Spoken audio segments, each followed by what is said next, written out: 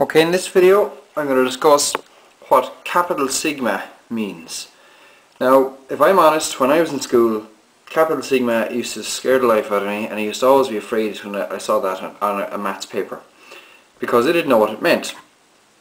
But the truth of the matter is, just like an integral, just like a function f of x is equal to y is equal to 2x, just like a differential, dA dB, just like, what other ones can we think of? An exponential, e to the x. All those are actually very simple. The problem is that you're not told in school what they really mean and what they're used for. So I've tried to do that. Now look, if you don't know what any of these mean, look at the videos I've put up. In actual fact, I'm going to put links in them on this video, and have a look at those and see what they mean. So this is just a continuation of that series of videos. So first of all, how do you draw capital sigma? Well, there it is there. And it's just, we'll say, like that. That's capital sigma. Alright?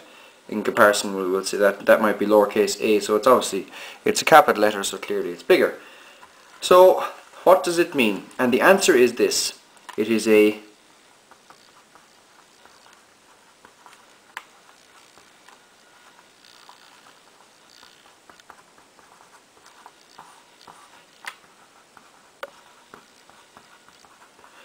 quick way of writing addition.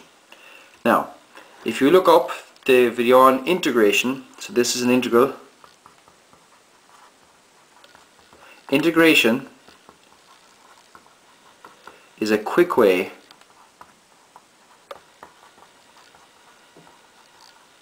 of performing,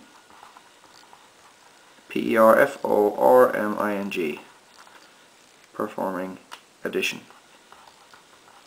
They're different in that the integral, well, essentially they will do the same thing. A sum will do the same thing as an integral in that it will add lots of different things very quickly. However, usually with the sum, as in sigma, you will physically have to do the addition yourself, whereas the integral will do it for you. And I'll show what I mean by that now. So both of them are related to adding lots and lots and lots of things together, summing lots of different things.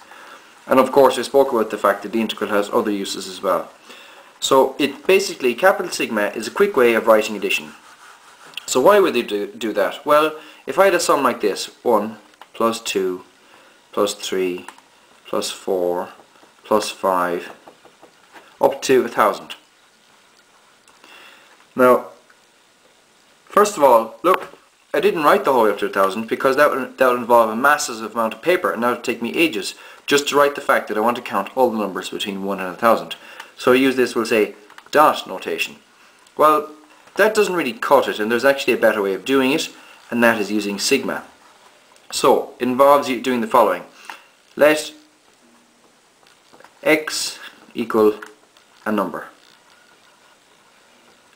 Alright? So draw your sigma. Now, what you want to do is you have limits. So the limit you will do, you will start at wherever your sum starts. So if I want to count to 1,000, this is going to be, and n is we'll say the variable you use. It's just, for some reason, everybody uses n. So you write n is equal to 1. That's the first number in your sum. And you will go from that to the last number in your sum. You could write this as well, n is equal to 1 to n is equal to 1,000, and you'll write your, sorry, it should be n, not x, and you'll write this. What that will do is, it will say n is equal to 1, add n is equal to 1 to n is equal to 2, so this will then become 2. Then it will go n is equal to 3, and it'll add them all together. So what this n is equal to 1 will do, we'll go 1 plus 2 plus 3 plus 4 dot dot dot up to 1,000 and give you your answer. That's what that means. And compared to this, it's a lot quicker way of writing it. It's a lot neater, especially because you like all your sums won't be as neat as that, adding 1 to 1,000. They might involve powers and so on. So say for example you wanted to add you want to go this. You want to add 1 to the power 0 plus 1 to the power 1 plus 1 squared plus 1 cubed plus 1 to the 4th plus 1 to the 1000. You want to add all those together. So you'll do the same thing. You'll just draw your sigma. Where do you start? You're going to use n. Now look, what's the variable here? What number is changing? It's the indice, the power. We'll say this is 1 to the n. The power here is changing. That's going from 1 to 2 to 3, the whole way up. So I will say this is 1 to the n. Where do I start? Well, I start at n equals 0, 1, 2, 3. So I go n equals 0. Where am I going? N is equal to 1000. So it's a very concise way of adding them. So I'm assuming that in school you're not afraid of addition, you're not afraid of subtraction, multiplication or division. But I will assume that you're afraid of things that look like this, or like this, or like this, or any of these. Maybe that. Log. The truth of the matter is, they're very simple. They're just like this. The first time you saw plus, minus, multiply, divide, you were probably baffled by them.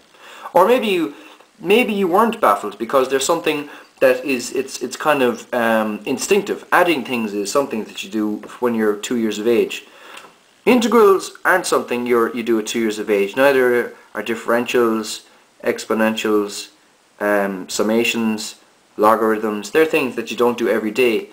However, if you ever want to go into science, engineering, mathematics, applied mathematics, you will need to know what these things mean. And the truth of the matter is they're actually not that scary. Like I said, look, this one here, this is for adding. It's for areas. It'll give you an area underneath the curve. It'll add things for you quickly. This will give you a rate of change. This exponential growth or decay. This will give you growth or decay. This adds. This, now the logarithm, how do I describe that? It's I suppose used for graphing and understanding. Look, there's a lot more to it. Look at the video if you want to find out a bit more about logarithms. Logarithms aren't that hard in the end. But look, adding, you've seen that one. Growth or decay, that's something we're well used to. Rates of change, we're used to that. Adding and subtracting and getting areas, we're used to that. So these are things, the only reason these symbols are used is because if you're involved in maths, you're always having big, long, complex calculations. And it's a lot easier, instead of writing 1 to 1000 like that, like this, it is a lot easier and quicker to write something like this.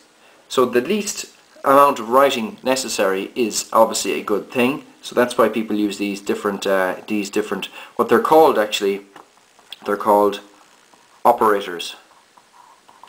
So you have the integral operator, this here is the differential operator, the exponential operator, the summation operator, the logarithm operator. That's the natural logarithm operator, or the logarithm operator. These are just different operators and they do something to something. Look here, the addition operator, the subtraction operator, the multiplication and division operators. So like I said, capital sigma is a way of writing long sums in a very short way. No need to be scared of it, just understand what it means. So just once more, you have your symbol, you have your start point, you have your end point, and then you have your sum. Like that. And that's pretty straightforward. And finally, one that you may see regularly, you might see somebody going, I want to go from n is equal to 1 to infinity of 2 times, I don't know, whatever, 2 to the n, like that. So that is the sum that will do this. It will go 2 to the 1 plus 2 to the 2 plus 2 to the 3 plus 2. Now You can't go to infinity, so this really means nothing, but it means that number will get bigger and bigger and bigger and bigger and bigger. So look, that's kind of garbage. So we write 2 to the n. And that's a bit about what capital sigma means. I hope it was useful. Please put comments or suggestions on my video, pass it on to your friends, perhaps like the video if you do, and subscribe to my channel. Thank you for watching.